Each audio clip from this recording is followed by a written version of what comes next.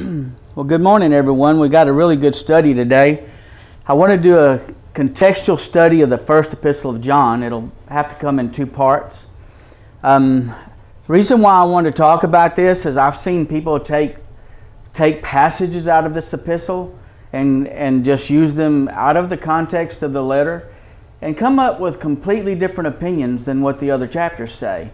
And it's just really grievous to me to see people do that. And so what we want to do is we want to start in the first chapter and just go through to at least through the third chapter today and see what the message of John is, because this book, though very small, only 5 chapters, this epistle has such a complete picture of God's plan for you that it's unbelievable that someone could read that epistle and come up with something completely different. It's just like the book of Romans. The book of Romans is 3 times bigger than this book. But it's got a complete picture of God's plan for you. And so that's what I wanted to do. I've had it in my heart for a very long time to teach or to have a contextual study of the first epistle of John. What we're going to look is chapter 1, and what we're going to look at, what we want to learn from chapter 1 is he talks about how this life, eternal life, is in God's Son. But it's only given to those who walk in the light. So there are conditions, and we will show you from the Scriptures that there are conditions to receive eternal life as a gift. Okay, we can't earn it. It is a gift. We can't work for it. We can't be good enough to receive it. But we can do what He has laid out for us to do in 1 John 1. Okay? So here's 1 John 1. We want to look at eternal life as in Jesus. In verse 1 it says, "That which was from the beginning, which we have heard, and we have seen with our eyes, which we have looked upon, and our hands have handled the word of life." So he's talking about Jesus. Jesus was the Word of God manifest to us. He came from God. He was called the Word in 1 John 1. His message is very much the same in his epistle as it was in the gospel that he wrote. And so he's saying that we saw the Word of life that came from heaven. We looked upon Him. We handled Him. We touched Him. We seen Him. And he says, "For this life was manifested, and we've seen it. And we bear witness and show you that eternal life." He's just saying that Jesus Himself was eternal life to all those that received Him. And he says, "We show you that eternal life which was with the Father and was manifested to us." So he's saying that Jesus, who was the Word and who was eternal life, was with the Father, and He was manifested to us down here on earth in the face of His Son Jesus Christ. And he says, "That which we have seen and heard declare we unto you, that ye also may have fellowship with us, and truly our fellowship is with the Father and with His Son Jesus Christ." Now look, I didn't color this, but I'm really feeling this verse 4 right now. Okay? "These things I write unto you that your joy may be full." Now, you know what he's saying to you? He's saying life is not life without Jesus. You know what the Bible says about us if we don't know Jesus? We're walking dead men. That's what it says. Life is not life without Jesus. You can't know joy. You can't know joy without Jesus. Okay? And so he's talking here in this verse 3.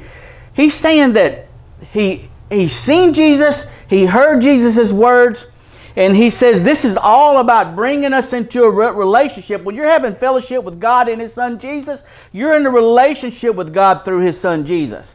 And he's saying we want to share this message with you so you can come have fellowship with us, and our fellowship is with God and Jesus. That's what he's saying. In verse 5, he said, "Then this then is the message which we have heard of Him, and declare unto you that God is light, and in Him is no darkness at all." Now this is what he wants you to know about God. There is no wrongdoing with God. There's no darkness with Him. Now the next question we got to ask before we continue to read the rest of this chapter, we got to know what is darkness and what is walking in darkness. Because this is what he's going to address. Well, Ephesians 5 verse 3 through 5 is the simple answer, or 3 through 8. All the way down to verse 9. I took some from a modern version because when he talks about the sin list, I want everyone to know what he's talking about. Sometimes the King James Version, people read a word and they say, "I don't know what that is." Well, a modern version might explain that a little better. So we took this from God's Word version. Ephesians 5, verse 3 through 5, he says, don't let sexual sin, perversion of any kind, or greed even be mentioned among you. This is not appropriate behavior for God's holy people. You know what can make you unholy? Doing that stuff. These kind of sins defile man, make him unclean before God. And so he's saying, don't let it once be named among you. It's not right. He said, it's not right that dirty stories, foolish talk, or obscene jokes should be mentioned among you either. Instead, give thanks to God. He's saying the mouth was created to praise God, not to say nasty and dirty things, inappropriate things for Christians. It's not for that. It's not for cursing. It's for praising God and giving thanks. He says, you know very well that no person who is involved in a sexual sin or perversion or greed, which means worshiping wealth, can have any inheritance in the kingdom of God, of Christ or of God. Now, do you hear him? He's saying you cannot go to heaven and do these things. He's talking to Christians. That's who he's talking to. He didn't write the Word of God to the world. He wrote it to the church. This is the church at Ephesus that got this letter. Okay?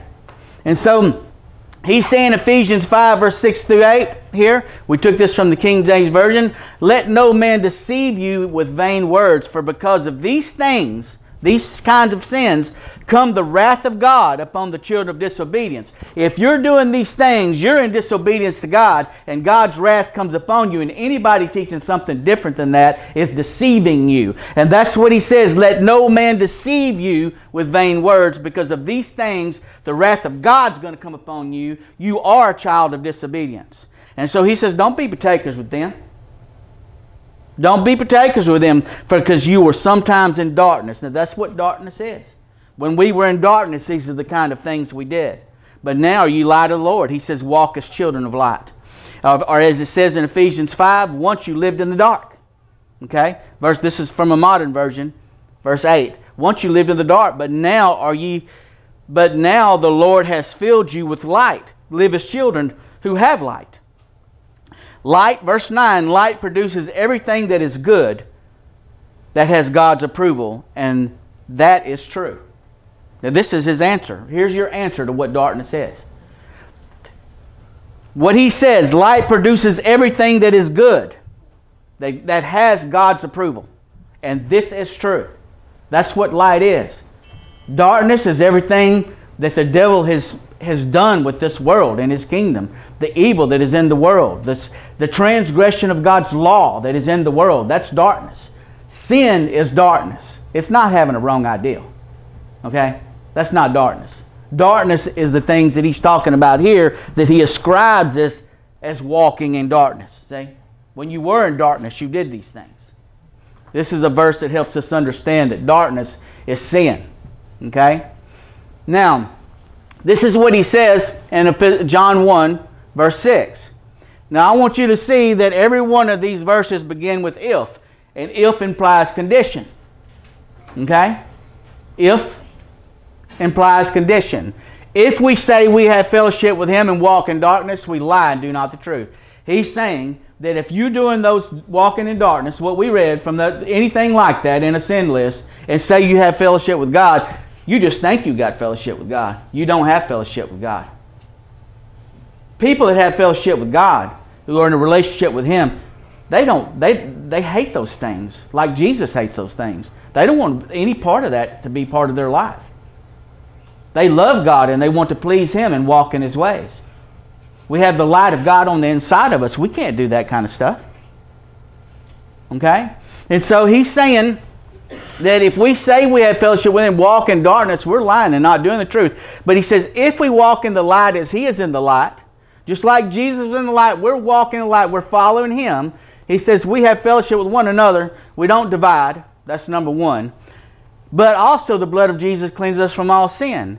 So I want you to focus in on what the promise is here. If we walk in the light, the blood of Jesus cleanses us from all sin. It proves it's not a perfect walk. The Bible does not teach us we have to be sinless. Walking in the light is a way of life. It's a way of life for people that love God or in a relationship with God. They walk in the light because they are in a relationship with God. They don't walk in darkness because they're in a relationship with God. And so that is the reason. And so he's saying he has no ideal about us becoming sinless. We are trusting in Jesus for our salvation through redemption. We're following Him by walking in the light. We're walking after His commandments, like it says in the 3rd epistle of John. And then the blood of Jesus is cleansing us from all those mistakes as we trust and try. Okay? This is something anybody can do. Anybody can trust in God to redeem us through His Son Jesus and try. Anybody can do that. Anybody can try. And so he's saying if you're trying, then the blood of Jesus cleanses you from sin. It shows that it's not a perfect try. The blood is cleansing all your mistakes. But you don't get up in the morning with some ideal that it's okay for you to walk in darkness. You get up in the morning knowing that your heart... You know what it is when you're in a relationship with Jesus? I'm going to tell you because I know, because I have a relationship with Jesus. When I get up in the morning, my thoughts turn to Jesus. When I rise up. If I wake up in the night, I might not be awake, but just for a moment. But my thoughts turn to Jesus. See? Now, I wake up a lot at night. Because me and Cindy's got this little conflict thing going on. See? I snuggle while she's asleep, but then when I snore in her ear, she wakes her up and she pushes me off. I wait for her to go back to sleep and I snuggle again. And then I snore in her ear and it wakes her up. So I wake up a lot at night. I'm a snuggler and I'm going to get it one way or another. I'm going to snuggle. But I can't stop my snoring. So we got a little cyclic crisis going on here. So, but when I wake up at night, my thoughts turn to Jesus. They do. From whatever time I'm awake. It's the same throughout the day. Your thoughts turn to Jesus. When you're in a relationship with Him, Jesus is life. He's saying the things He teaches you is so that your joy may be full. Life is not life without Jesus. It's just not. And so, if we walk in the light, the blood of Jesus cleanses from all sin. He's saying if you say that you have no sin, you're just going to deceive yourself and the truth's not even in you. That's not even something you can do while you're human, is get to a place where you have no mistakes. Okay? You can't do that while you're human. But he says if we confess our sins, that's a condition. So this is the relationship. He's the Savior, you're the sinner. If we confess our sins, He's faithful and just to forgive us your sins and cleanse you from all unrighteousness. And so this is what Jesus is saying. Talk to me about the mistakes you make, and I'll forgive you about the ones you don't even know you're making. So it's not about, it's never been about trying to look at the law of God and determine every mistake that you're making and repent of every one of those mistakes just so you can be saved. That's not the deal we got. Repentance, living a penitent life, is a way of life for the Christian. This is the way it works. You serve Jesus because you love Him. Keeping His law is the very expression of that love. And the mistakes we make, the Holy Spirit is going to bring guilt upon you when you're quiet. And you have to talk to Jesus about it and clear this up. And that's the relationship. That's what it is. And so He's saying that you just talk to Him about what you know you're doing wrong, I'll forgive you of everything. If we say we've not sinned, we make Him a liar. He's just saying, His words are not in you. He's just saying you're not going to get to that place. You're not going to get to a place where I don't have sin, or I haven't done that, or I haven't made any mistake. It's not going to be like that. So this explanation shows being in a relationship with Jesus, walking in His ways, walking after His commandments, and talking to Him about our mistakes is a condition of this forgiveness. Now, do you see that? Confess, He's just and faithful to forgive. It's a condition of that forgiveness. Okay? And so repentance is just not a search for every violation. It's not a search for every violation, confession, and correction of every single sin to be saved. That's not what it is. Repentance and confession is part of the relationship. It's a way of life where we are forgiven of the sins we confess along with the ones we don't even know about. Okay?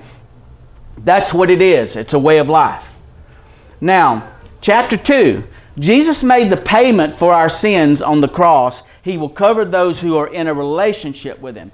Now let's just look at all these wonderful things he's saying. But you know what? I mean, I'm put out with people that'll quote the things that sound really nice and then just leave out all the parts where they're supposed to make any changes. You know? It's like they want Jesus to do all the dying. That's right. But you know what? The new birth is the beginning of the death of the old man for the rest of your life. That's what that's supposed to be. Okay? And so when we look at this in 1 John 1, it says, "My dear children, I'm writing this so that you will not sin." Everything we received is to change our hearts, to change the way we think and act, to bring us into this relationship with Jesus where we want to follow Him and want to do right, even if we don't have the power to do that perfectly. And so we discover that through the agents of the Holy Spirit, changes are being made through the strength that we get from God. Through the Bible says we're strengthened with might on the inner man. We find that even the good things we do and the change we make is God living and working through us. And so God wants to take credit for redeeming us and for changing us, and He does that through the agency of the Holy Spirit. But we have a say in that. We can rebel. We can not want to do it. We can lust after other things. What happened, see, to the seed among thorns? It lusted after other things, didn't it? And so it became unfruitful. Okay? And so he says, "I'm writing this so that you will not sin. Yet if anyone does sin, if he makes a mistake, we have Jesus Christ who has God's full approval. He speaks on our behalf when we come into the presence of the Father." So we have this advocate when we pray to God. Jesus is right there. He's our Redeemer. He had no sin. He lived a perfect life, and then He died for sin, so He can make atonement for any sins you commit. But we're in a relationship with Him, and so we're not supposed to sin. But if we do, we have this wonderful advocate that we're in a relationship with. And so in verse 2 he says, "He is the payment for our sins. Jesus Himself came into the world for this purpose, to redeem us from all iniquity." And so this is offered to everyone, not for our sins only, but the sins of the whole world. This is an offer to everyone, but everyone will not be a partaker of it. There are people in the church that believe that will not be a partaker of it because they don't have a relationship with Him. That's why. And so when we look at what he says here, back to the King James Version in verse 3 through 6, "Hereby we do know that we know Him if we keep His commandments." Now I'm going to tell you right now, this word "know," 1097, it means to have a true and personal relationship with Him. I have that for you right out of Strong's, right here. This out of Bullinger's. It denotes a personal and true relationship between the person known and the object known. That's what Bullinger says. And so you want to know if you're going to be redeemed, if He's going to cover these sins for you, you got to be in a relationship with Him. "Hereby we do know that we know Him if we keep His commandments." So this word "keep" here, it doesn't mean to obey perfectly. And it's important what it does mean. It's 508.3. It means to guard from loss or injury, properly to keep an eye upon, to hold fast, to keep or preserve or watch. So what I'm trying to say is, people preaching today, they are trying to constantly seem to be releasing people from any obligation to do what the Bible says. Just believe. That's the kind of the hogwash that you're getting. Okay? Well, he's saying somebody's got to stand up for what Jesus commanded us.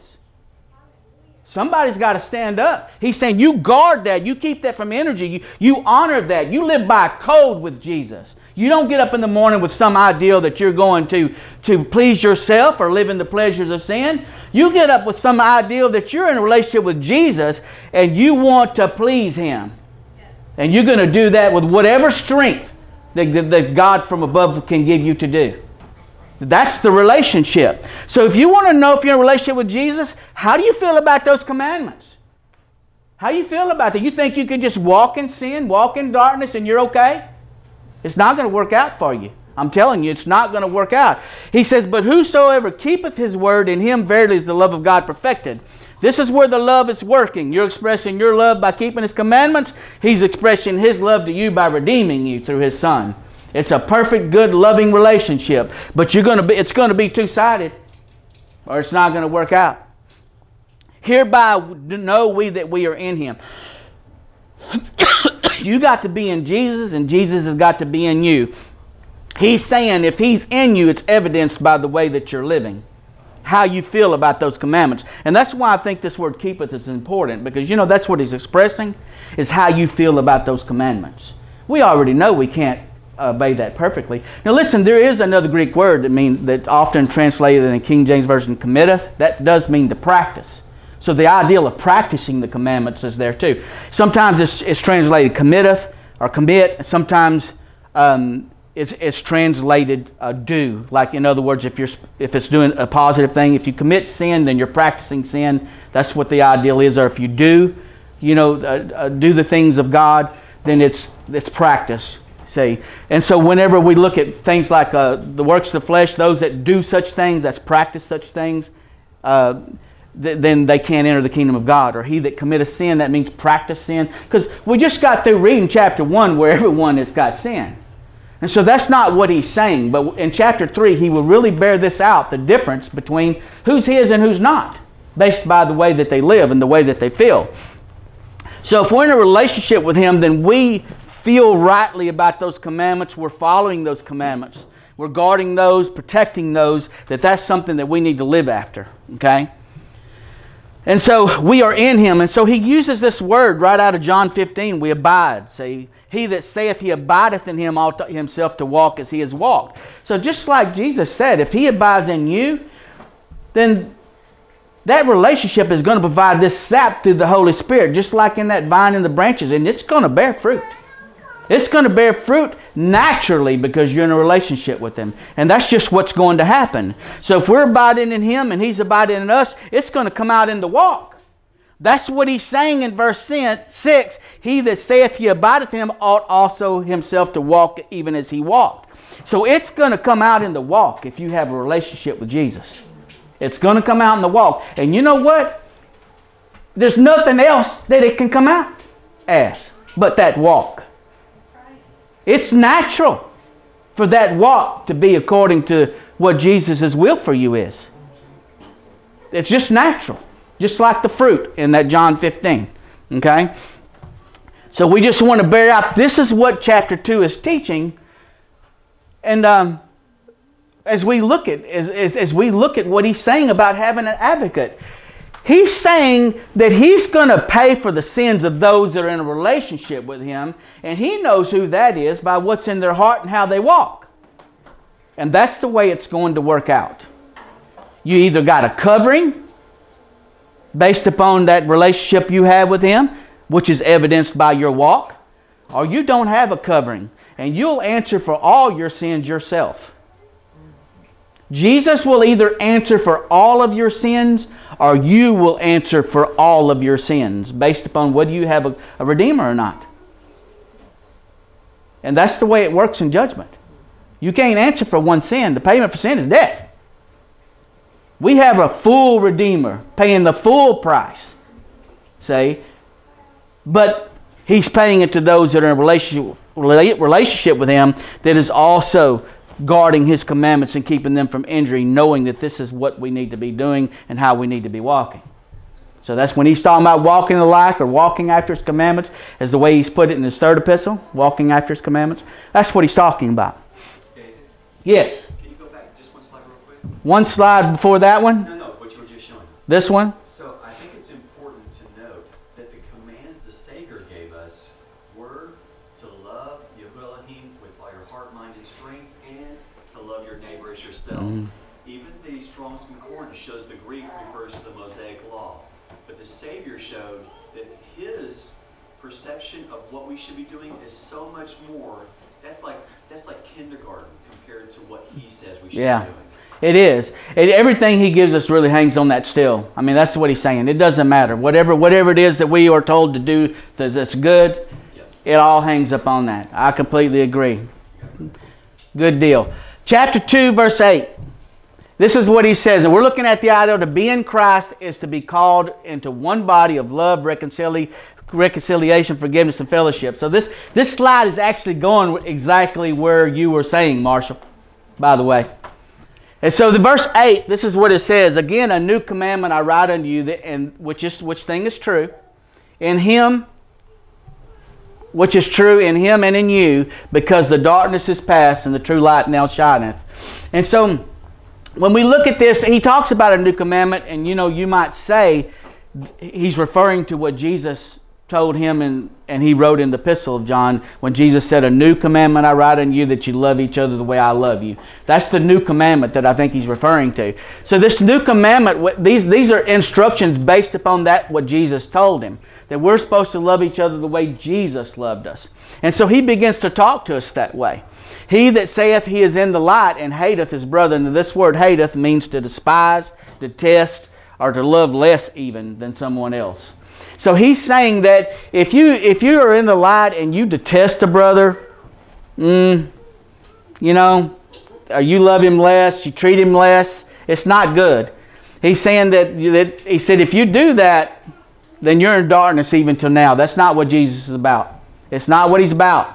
He that loveth his brother abideth in the light, and there is none occasion of stumbling in him. And so, this is the kind of life we can live without stumbling. When we love God and we love our brother, then the stumbling episodes, they get fewer and fewer. Okay? And so this is really what it hangs upon, like what Marshall was saying. And so, he that loveth his brother abideth in the light, and there's none occasion of stumbling in him. But he that hateth his brother is in darkness, and walketh in darkness, and knoweth not whither he goeth, because the darkness is blinding his eyes. So this is part of the darkness that he's talking about. This is what Satan would want to do with a spirit of division, with all the problems that come up in the church that cause divisions and brethren to hate one another, or to be enemies of one another, or to have no forgiveness toward one another, or reconciliation toward one another. That's all the work of Satan. That's darkness. And it is listed in the works of the flesh in Galatians 5, all between hate and murder. You got this big long list of human behavior that's just about brethren being against each other and not reconciling, dividing, and all that sort of thing. And so, chapter 2, verse 12 through 17, we want to talk about the overcomers a little bit. He says in verse 12, "I write unto you, little children, because your sins are forgiven you for his name's sake. I write unto you, Father, because ye have known him that is from the beginning. I write unto you, young men, because ye have overcome the wicked one. I write unto you, little children, because ye have known the Father." So if we just look at what he's talking about, what he's driving at, these are people in the church that their sins have been forgiven because they're the overcomers here. See, they've overcome the wicked one, and they know who God is. They have a relationship with him. That's why he's saying their sins are forgiven, because they have done this. They're in a relationship with God. They've overcome the wicked one. They're not walking in darkness. That's why he's talking about all this stuff. You can't walk in darkness and have a relationship with him. That's how he started off this epistle. If you walk in darkness and say you have a relationship with him, you lie. You don't have a relationship with him. You're just tricking yourself. And so that's how this letter started. So we're just looking at the facts of what he's saying. You overcome the wicked one, you know him, then you're forgiven. Okay? And so he says, "I've written unto you, fathers, because ye have known him that was from the beginning. I've written to you, young men, because ye are strong."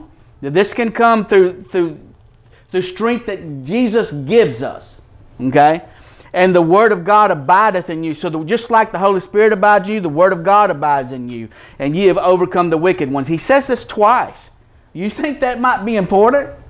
You've overcome the wicked one by the anointing and by the word of God that abides in you. And he's going to talk about the anointing also in this text. So this is what he says to us. "Love not the world." Verse 15, "Love not the world, neither the things that are in the world. If any man love the world, the love of the Father is not in him." Now he's talking about a particular sphere of the world. So this is what he says. "For all that is in the world is the lust of the flesh, the lust of the eyes, and the pride of life. This is not of the Father, but it's of the world." So when he's saying if you are full of lust, whether it be of the flesh of the eyes, or the pride of life, the love of the Father is not in you. That's not who he is. That's not who his children are. "And the world passeth away, and the lust thereof, but he that doeth the will of God abides forever." So this is the target. This is the target people that he's talking to, the ones that are doing the will of God. And if you are walking in the light, walking after his commandments, you're doing what you're supposed to do. You're not supposed to become sinless. You can't do that. But it's about the relationship.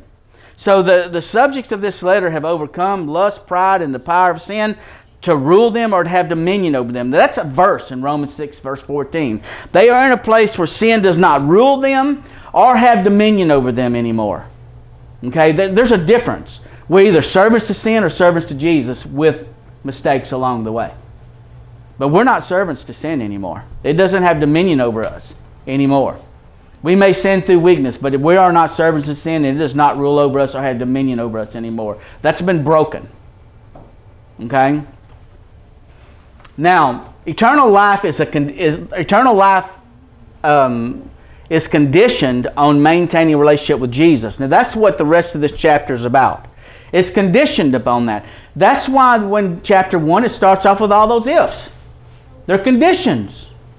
Okay? And so when we look at verse 24, it says, let that therefore abide in you. Same thing he taught us in John 15, in the vine and the branches. He says if you don't abide in the vine, then the branch is withered and is cast forth and piled for men to burn. And so that's breaking a relationship with Jesus. And so he says, let that therefore abide in you which ye have heard from the beginning. And if that which ye have heard from the beginning shall remain in you, ye shall continue in the Son and in the Father. Now you hear what he's saying? There's the Word that abides in you. And he says if you hang on to that, believe in that, let it live inside of you because it's a living Word, you'll continue. You'll continue to have this relationship with God and His Son Jesus. And this is the promise He's promised us, even eternal life. Now I've heard people just quote that one verse and forget about the relationship part. I mean, I'm serious. I mean, they post that and everybody starts cheerleading. And I'm telling you right now, a post like that on Facebook, everybody starts cheerleading and it's like, forget about the relationship. I'm telling you, they're not teaching that. They're not teaching that part of it. These things I've written to you concerning them that seduce you. They should put that with that verse. Somebody's getting seduced here. And so he's saying he's writing this stuff because people are seducing them. There is eternal life for those that have the Word of God abiding in them. That's who it's for. Those not walking in darkness. Those who have a relationship with Jesus. That's who it's for. And that's why we need to include all of this within the context. In verse 27 it says, but the anointing, so here we have the Word abiding in you, what Jesus said from the beginning. Now we have the Holy Spirit abiding in you. So we have the Holy Spirit and His sword at work inside your life. And that's what's going on here. But the anointing which ye have received of Him, we received that from the same Jesus that gave us those words. If it abides in you, ye have not that any man teach you, but as the same anointing teacheth you all things, and is truth, and is no lie, and is even as it hath taught. Now listen, this word here is none of this is in the Greek. That's why I put it in italics and underlined it. What he's saying that the Holy Spirit is what's teaching you here, and ye shall abide in Him. We abide in Him, He abides in us. Just like it says about Jesus and the vine and the branches. And so he's saying if you have this anointing, He'll help you understand the Word of God. But you know what you got to have? A willing spirit. See, the problem is people love this life and this world. And they want to do their own thing. So they want to look at this promise of eternal life without any of the conditions because they don't want to meet the conditions because their heart is truly not with Jesus. Their heart is with their sins and living in pleasure. Yes, sir. It's a heart problem. Okay, that's what it is. It's a heart problem. And so he's saying that this Holy Spirit and His Word is abiding in you. This Holy Spirit is teaching you this Word, helping you understand it, opening it up to you so that you can see it. And he says in verse 28, and now little children abide in Him, and when He shall appear we may have confidence that we may not be ashamed before Him at His coming. He's saying that if you don't abide in Him and Him in you, you're going to be ashamed. You may pretend like you're not going to be ashamed. And you may quote this verse without the rest of it. But you're going to be ashamed. If you don't abide in Him and Him in you, you're in trouble. You don't have a relationship with Him. You don't have a covering. He covers those in a relationship with Him. That's who He covers. And it is so that our joy may be full. Life is not life unless you got this, unless you have all of this. It's not life, it's not joyful unless you have all of it. And whenever you have a relationship with Jesus and you love Jesus and you are expressing that love through following His commandments and walking in His ways and walking in the light, however you want to put it, then you can have joy and you don't worry about any of this.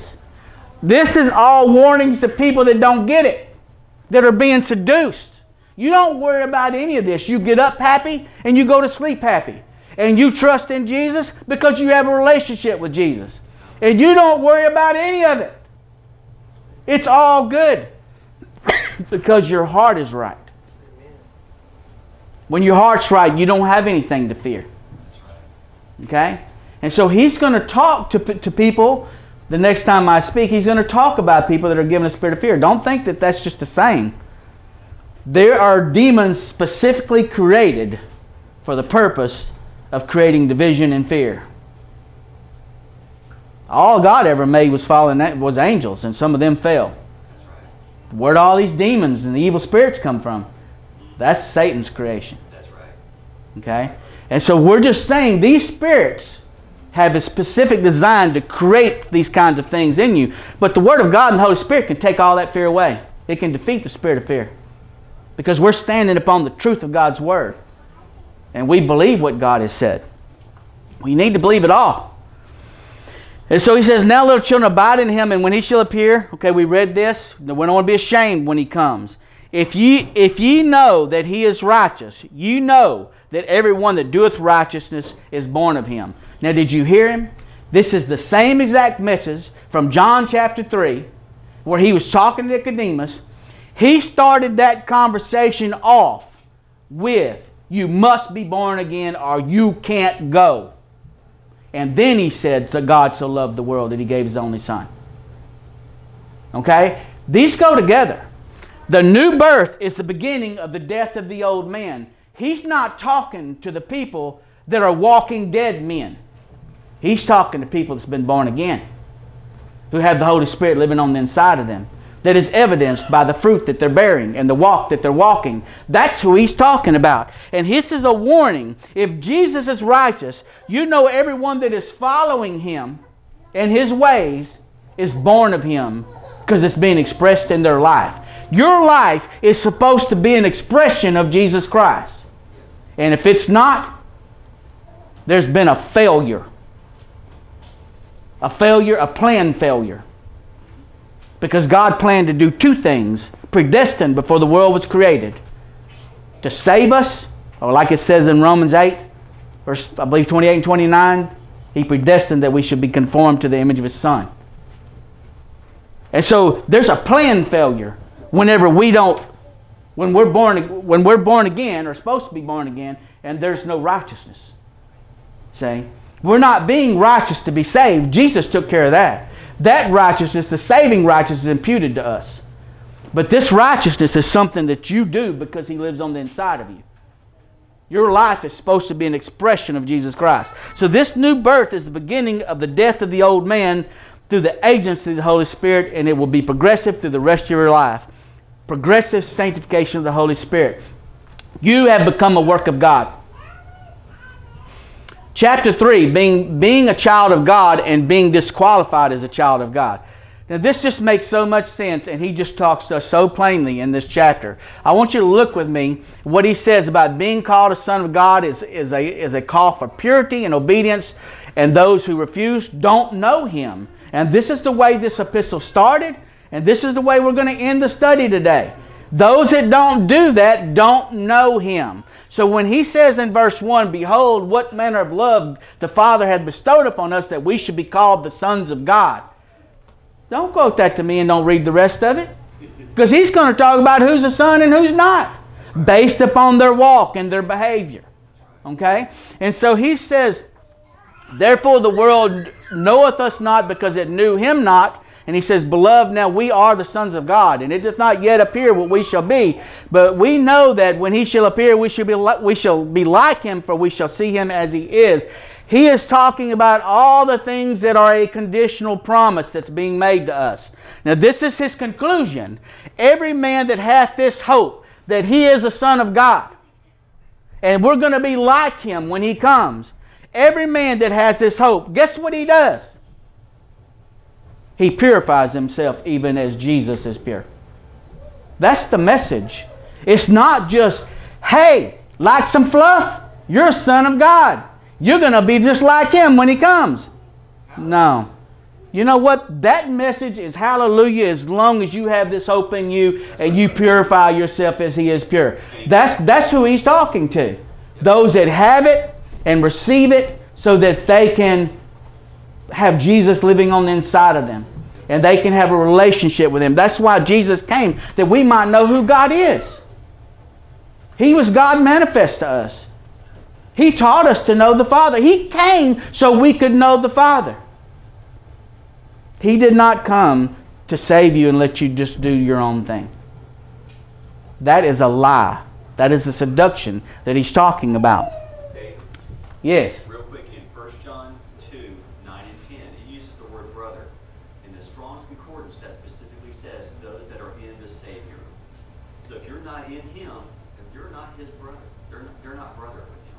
And that's why they're doing these things, just like what you're saying. I don't even have to look that up to know that's right. That's right, brother. Yeah, you're a brother to what? Brother to what? You're a brother in Christ because of Christ. You're brethren because of Jesus. And so in verse 4 it says, those who live sinful lives are disobeying God. Sin is disobedience. Verse 5, you know that Christ appeared in order to take away our sins, and he isn't sinful. So he didn't come just to redeem them, but to change the way we act. That's what he's saying here. He's not sinful. Those who live, now this word, King James Version says abide, so those who live or abide in Christ don't go on sinning. And so you want to know who abides in Jesus and who doesn't? It's those that don't go on sinning. See, that's the practice of sin. Those who go on sinning haven't seen or don't even know him. So this is what it comes down to.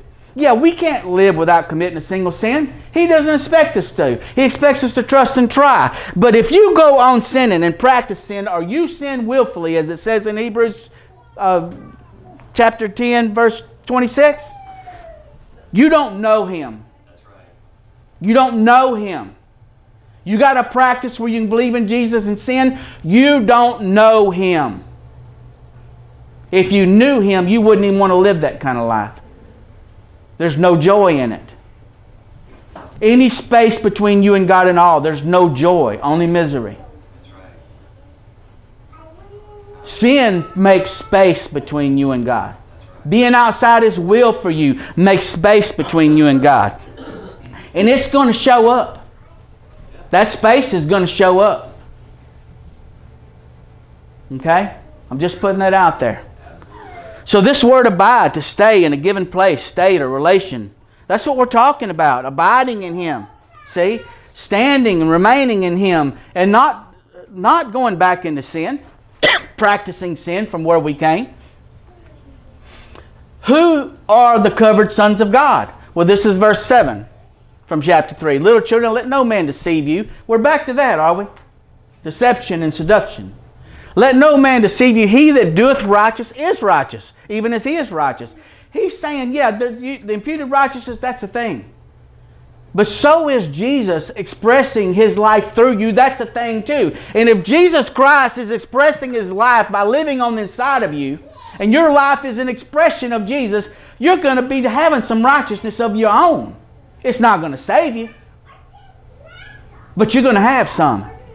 You cannot help but to have some. It is a natural thing that's going to occur because He's living on the inside of you. Just like the fruit of the Spirit.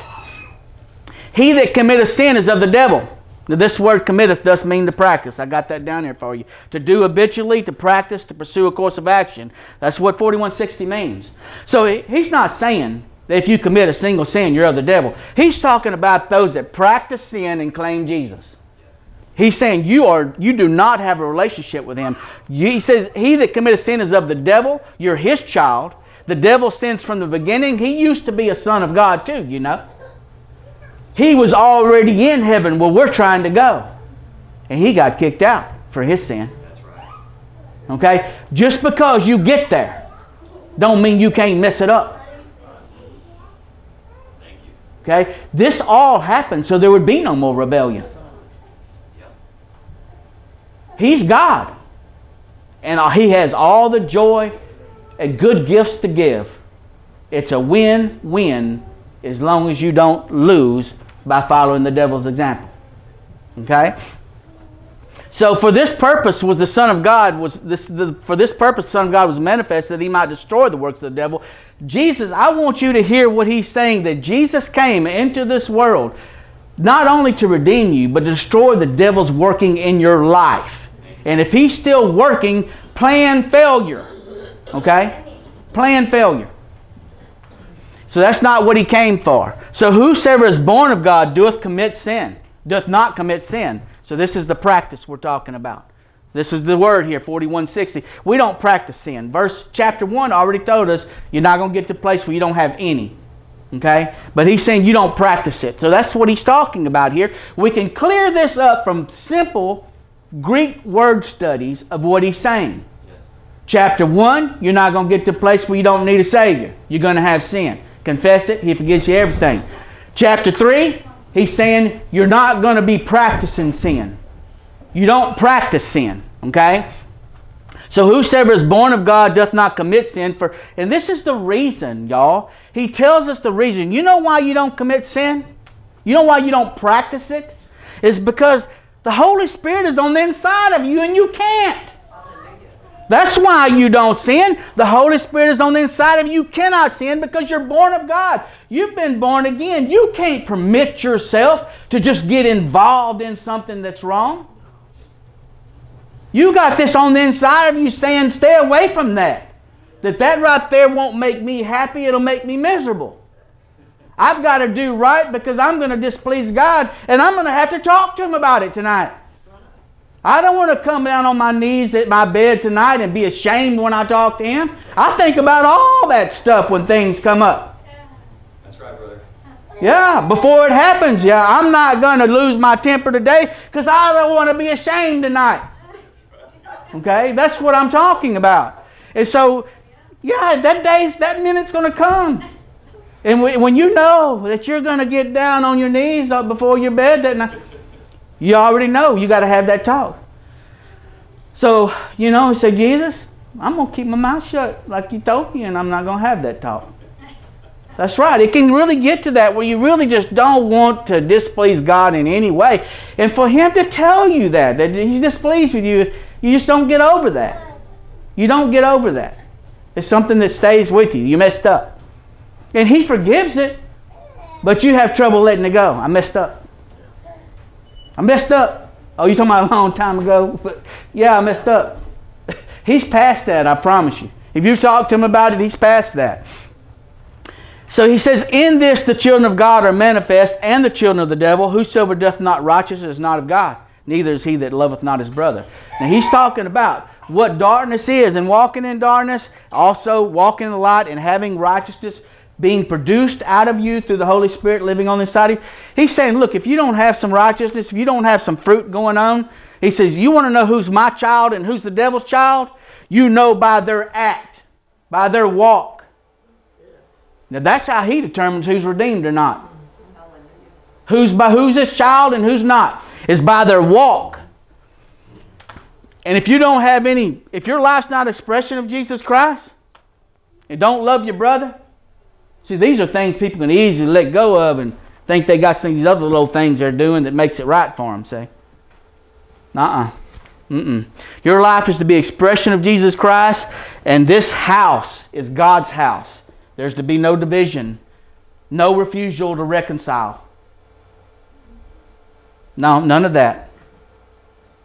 He's got rules for that in Matthew 18. And He said, don't you let the sun go down on it. You fix it. He's got rules for that. He doesn't have that in His house. Okay? So we see this committeth when He talks to us. It's to habitually practice, see? The covered sons of God are those who practice following Jesus and don't willfully follow sin, and they love the other members of the body. Okay? Being a true brother. This is what he wraps up this study today. We only got a few slides left. In verse 11 he says, "This is the message that ye have received from the beginning, that we should love one another." So that's what Jesus told him. The new commandment, love each other the way I loved you. And so this is what he said, that many things that we do or don't do hangs upon our love for God or our love for our brother. So he gives an example of someone who didn't have a relationship with him, not as Cain, who was of that wicked one. So see, he was determined to be a child of the devil because he detested his brother, because his brother did the right thing and offered a blood sacrifice and he did not. His brother's gift was accepted and his wasn't. So he became jealous, divided from his brother. It led to him killing his brother and then lying about it. Well, guess what? The devil comes to kill, steal, and destroy. So he's just acting like the devil, and that made him the devil's son.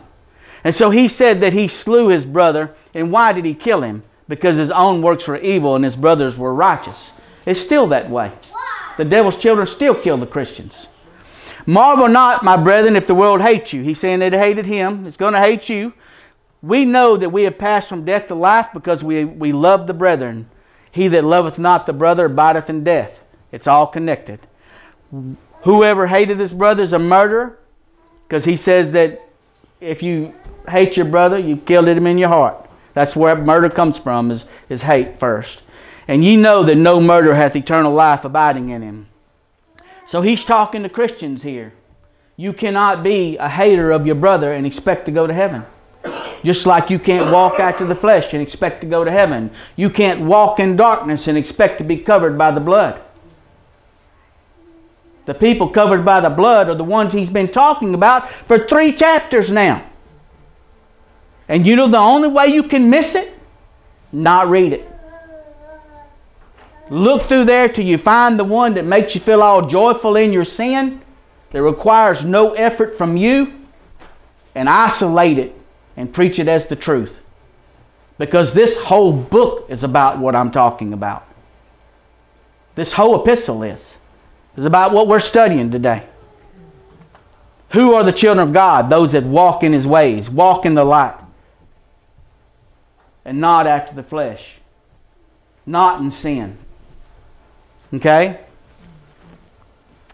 And so here in verse 16, being a true brother, this is what it's like. "Hereby we perceive the love of God, because He laid down His life for us. We ought to lay down our lives for the brethren." That's what love is. What Jesus did for us. You ought to love each other that way. "Whosoever hath this world's goods and seeth..." So this is the greatest expression of love. This is the least expression. "Whosoever hath this world good and see his brother have need, and shut up his bowels of compassion for him, how dwelleth the love of God in him?" So there may be a brother that just needs a meal, and you're even ignoring that.